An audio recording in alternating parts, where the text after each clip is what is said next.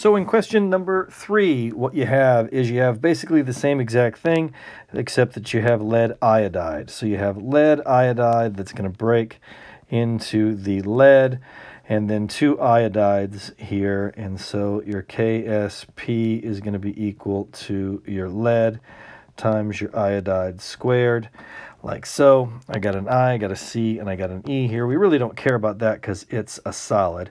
And it says, in a saturated solution, the value of the iodide is 2.5 times 10 to the negative third.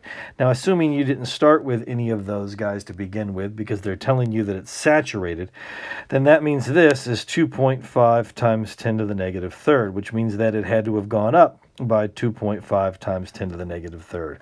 But because it's a 2-to-1 ratio here, this did not go up by 2.5 times 10 to the negative third. That would be a 1-to-1 ratio. Instead, it went up by half of that. So this had to have gone up by 125 times 10 to the negative third, because again, it's a 1/2 ratio here. So this is 125 times 10 to the negative third.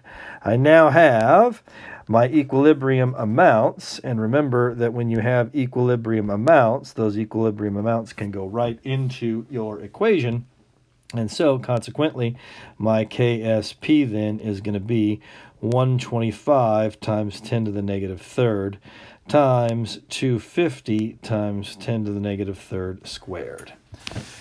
So you get out your calculator, 2.5 times 10 to the negative third, 2.5 times 10 to the negative third, and 125 times 10 to the negative third. Assuming I did my math right, it's about 7.8 times 10 to the negative ninth. So there you go. That's your guy.